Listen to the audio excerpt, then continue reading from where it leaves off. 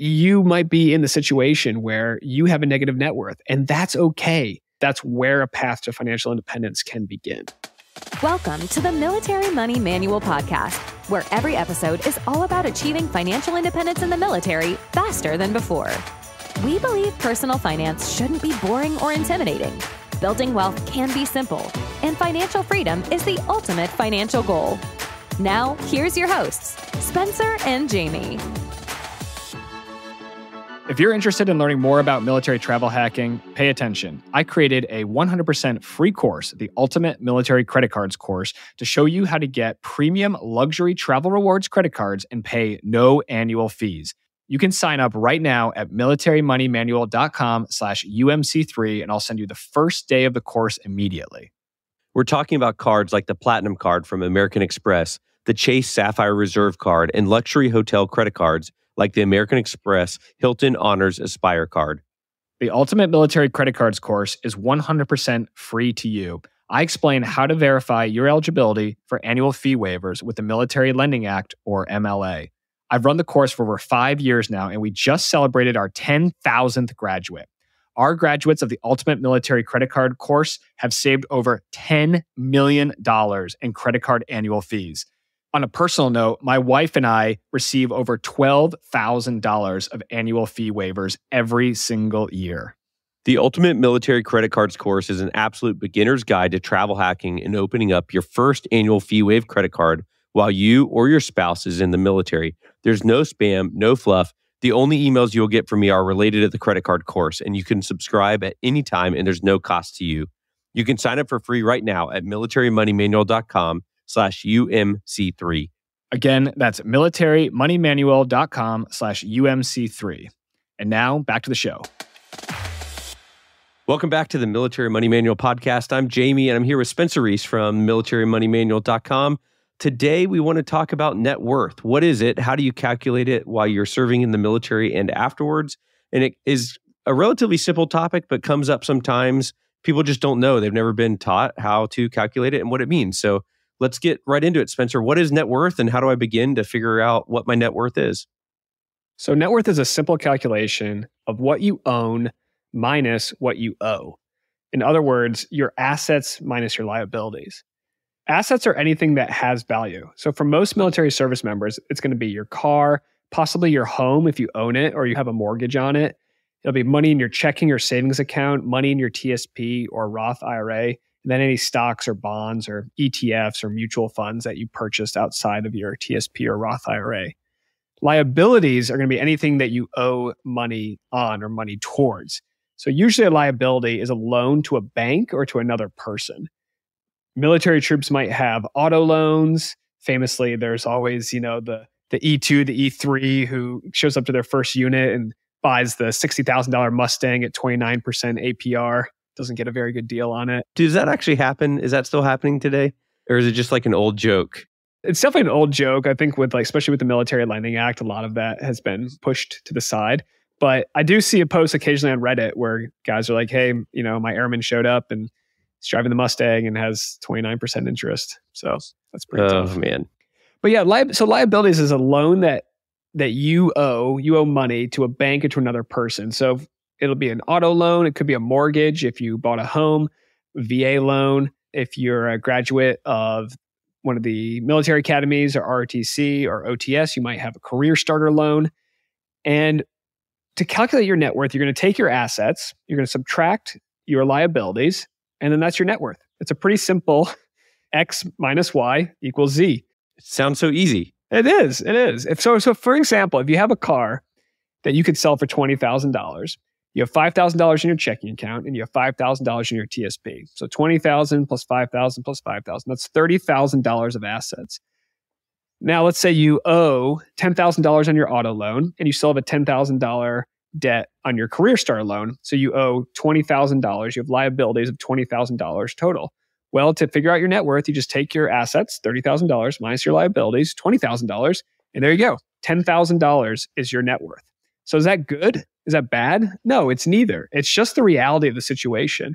And I think that's one thing that we really want to make clear today is net worth is not good. It's not bad. It can be a point of comparison, But really, all you should be doing is figuring out what your net worth is in this moment, recognize that that's just a snapshot in time, and then use that as a baseline to either reduce your liabilities, so pay off your debt, increase your assets, so grow your wealth. And over time, you'll see your net worth grow. Okay, so that seemed pretty basic, but it sounds like I have some homework to do to figure out, first of all, what all my liabilities are. So maybe I'll start with my debt. So a situation that I talked about before on previous episodes of when I was a newlywed, just got married, just commissioned as an officer in the Air Force, and we were about $118,000 of debt with my wife and I combined. So we looked at things like our student loans, our career starter loans. We each had one of those. Credit cards, loans from mom and dad. We didn't have back taxes or medical debt, but you're looking at any account that you owe on, you need to go find that, whether it's an online account or the last statement that came in the mail. Hopefully you have an online account to make it easy, but you just simply need to find the balance and start totaling all of that up. Take inventory of it and write it all down. And it can be painful sometimes to acknowledge the situation that has developed in your life or for your family. It's not meant to beat you down or make you feel like less of a human or like a terrible person or father or mother or officer or sergeant. It is just simply a recognition of, like you said, Spencer, of where you are right now. And it's the first step in making goals in the future is just writing down all the facts that we have as it stands today. Yeah, just like you said, Jamie, it's a recognition of what is the current situation. So, in the military, we talk a lot about situational awareness. It's understanding, okay, what is happening? And for a lot of people, they just have their heads in the sand and they don't know what their net worth is. And if you talk to them, they'll say, oh yeah, one day I want to buy a house, or I want to buy this new truck, or I want to be financially independent, but they don't even know what their net worth is. And you have to pause and think, okay, just take that first initial step. And like you said, Jamie, it can be painful. I remember when my wife and I, we started our spreadsheet of our assets and our liabilities and calculating our net worth. And to actually confront that number can be a painful process when you're like, oh, negative $66,000. Like that is a big hole that we need to dig our way out of. But you can't even begin to dig your way out of that hole until you recognize that you're in a hole. And so that's why it's so important. If you do have the desire to become wealthy, if you do have the desire to become financially independent, you have to take inventory of where you are in this moment and then start taking the steps to get towards your goal. It's just like so many things in life, fitness, right? If you have a fitness test coming up and you need to run that 1.5 miles or that 2 miles in a certain amount of time, you better go run 1.5 miles or 2 miles right now and figure out, okay, am I going to be able to pass that test, or do I need to start training for it? And same thing with weight loss. If you hop on the scale and it gives you a number, you have to believe what that number is, or you're never going to be able to start a journey towards getting towards a healthier weight. It's the same thing with calculating your net worth.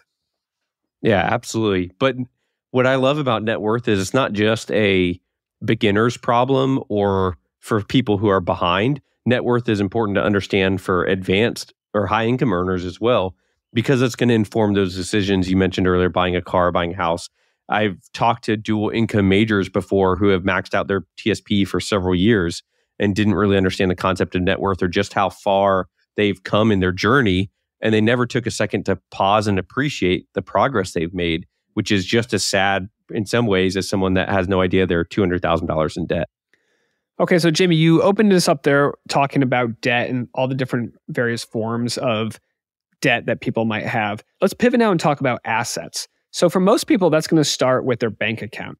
If you're in the military, you are 99.99% paid by direct deposit. I don't think there's anybody out there anymore. There's probably one National Guard guy out in Missouri who's still paid by check. But DFAS has moved everybody to direct deposit.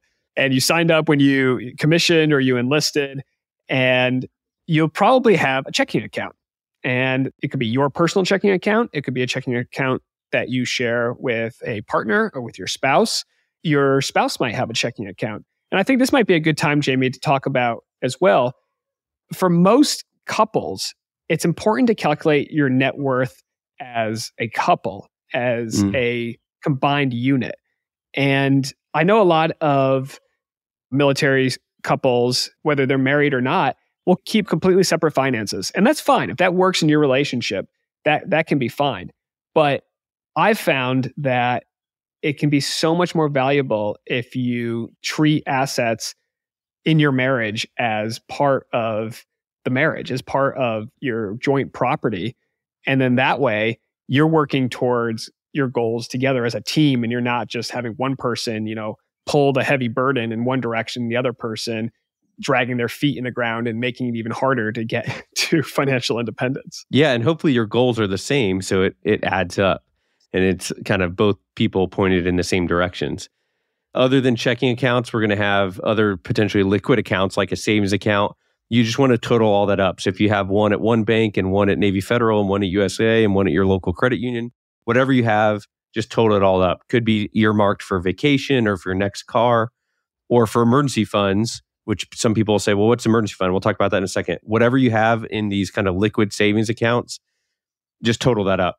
Quick side note on emergency funds. So emergencies obviously cause stress in your life. We've probably all experienced that unless you're prepared. And when you're prepared by having an emergency fund, it helps protect your net worth and your emotional health by having money saved. So whether it's a car repair, house issues, the kid gets sick, you didn't get paid on time, another government shutdown rumor, whatever it is, having money saved up can help reduce the anxiety and stress that comes with emergencies that we all experience in life.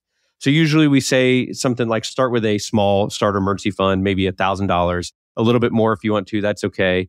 Once you get ahead some, then you can come back and get at least 3 months because we have typically a nice stable job in the military. Some people will say 3 to 6 months. If you're close to separation, maybe you want to go up higher than that, but 3 to 6 months of savings. And that's not your income, it's your actual expenses. So if you have $10,000 saved up in your emergency savings, for example, then that $1,000 car repair is no big deal. Or the short notice trip that costs $2,000 to fly home for a loved one's funeral, it's going to sting a little bit and you're at that time of grieving.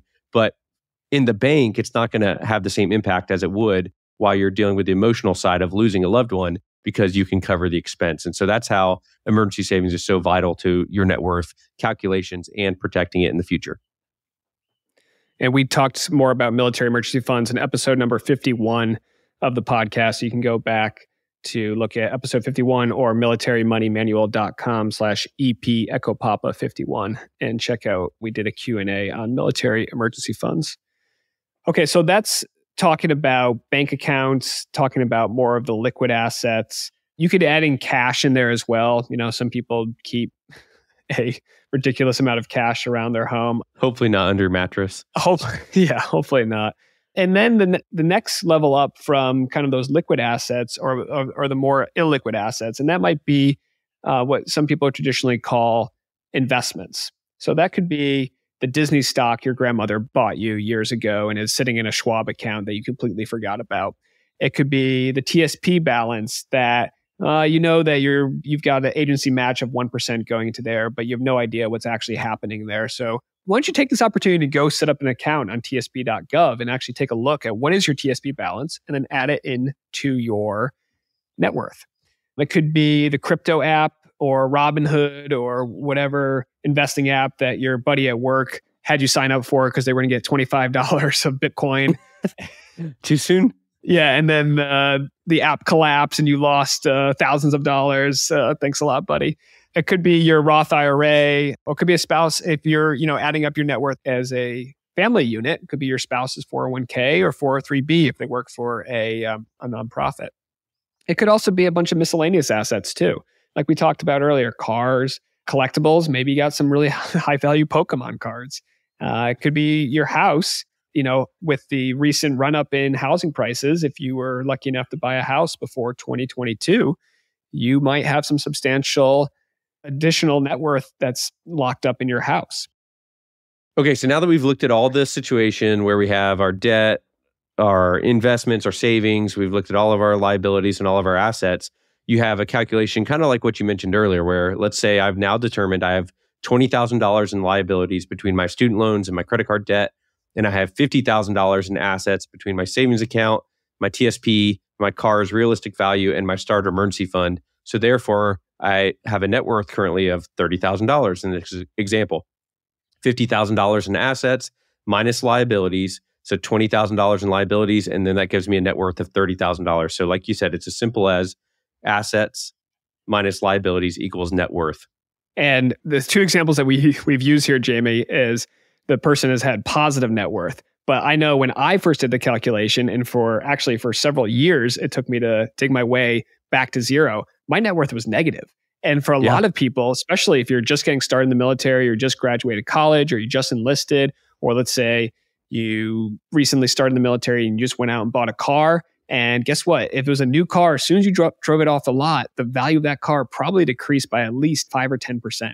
So you might be in the situation where you have a negative net worth, and that's okay. I think that's the biggest message I want to get across to people is it's okay if you go and add up your assets and your liabilities and you're like, hang on, minus a minus, I'm going to get a negative answer here. That's okay. It's okay to be in the red, as we say, to not have a positive net worth. Even if you're, in your late 20s, 30s, 40s, it's okay. If you can recognize that and say, okay, is this the situation that I want to be in where I owe the bank or I owe other people more money than I own? That's not a path to financial independence, but that's where a path to financial independence can begin. That's powerful. And I think it's important for people to understand they're not alone in this. Both you and I have given probably overly intimate details of how we started in our financial journeys, of sharing our numbers and where we started. When you start, one of the things that you do is you start tracking it, and you don't need to look at it daily. You don't need to look at it maybe even monthly, but semi-annually, annually, something like that. And then you start to see this progress. So Spencer, what are some tools? Do you have any practical recommendations as far as apps or resources where once we have our net worth, we can start looking at it, and then next year we see it get better, and the next year we see it get better after that. And then 20 years from now, we look back and say, wow, we really did something powerful here. Yeah, so the simplest place I would start is just a Google Doc, Google spreadsheet, or an Excel spreadsheet. Make sure you back it up to the cloud so you don't lose it. But I've actually got a Google Doc that I've been keeping updated for over 11 years now, since 2012. And I even went back and added some historical data. I was able to figure out okay, the day or the month we got married, what was our approximate net worth? And I think that's probably the simplest thing you can do. And it's super simple. So it's just, okay, in the first of every month, I take how much money is in our checking account. I add how much money is in our investments, how much money is in our savings account. I add up all those numbers. How much money do we owe? And at the very end, it spits out a net worth number. The other thing I add to that spreadsheet as well is a 4% rule calculation. So this gets a little bit more advanced, but for anybody who's interested in FIRE movement or financial independence, retire early, I take my investments and I multiply it by 0.04, so the 4% rule, and divide by 12, and I get a monthly income that my investments can generate. And that's been pretty powerful to watch that number creep up from initially just a couple dozen dollars a month to a couple $100 a month to a couple $1,000 a month. And notice that, okay, even if we stopped working right now, whether voluntarily or involuntarily, we would have assets that we could sell off. We would have dividend income coming in, and we would have some way to support ourselves, and we're going to be okay. So the lowest level there is the Google Doc. Next up, I would offer the mint.com or ynab.com. Both of those apps are fantastic for both budgeting and tracking your net worth. And then finally, it costs about $150 a year. So it's a little bit more expensive than YNAB. And Mint is also free, but they do have a $1 a month version right now. But I'll offer Kubera, Kubera. It's definitely more advanced. You don't need it if you're just getting started. I'd probably hold off until you're at least in the six-figure net worth range to sign up for Kubera. But it is a pretty powerful app, and it's where I'm doing all my net worth tracking these days. Spencer, recently I found an old Google Doc, and I was looking for the very beginnings of my net worth tracker. I couldn't find all the way from the beginning, but the first year that I have a tracker for net worth our net worth was $15,000. So we definitely started in the negative, but being able to look back on that and see it grow. And once you really start being intentional with your investing, you'll see that number grow very, very quickly, several 100% sometimes in a year as you start maxing out your TSP and your IRAs and all that. So it can be very exciting when you start tracking this. But if you don't feel the excitement today, that's okay. You'll get there one day. And this is just the first step in that journey, is becoming aware of your current situation. Yeah, like we talked about in one of our previous podcasts, the first $100,000 is the hardest.